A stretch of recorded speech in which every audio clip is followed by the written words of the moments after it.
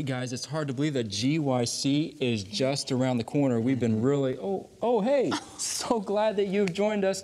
Sorry about that. We're having a little conversation about GYC and the preparation work. We want to give you a quick update because it's just around the corner.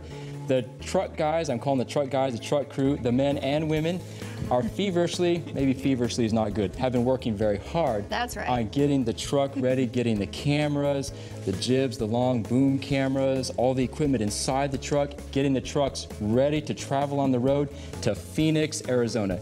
Jason, GYC is a lot of fun, isn't it? And what a blessing it is. Absolutely. You know, I love GYC because there's no other place where you see so many young people that are on fire for the Lord. Amen. That's right. And they are dedicated to going out and doing outreach. I mean, there's all kinds of great breakout sessions. That's right. GYC is an amazing conference. And if you haven't been, then you definitely need to go or tune in when? On 3ABN, GYC begins Wednesday night, December 27 at 7 p.m. Central. The keynote address will be by GYC President Pastor Moise Ratzara.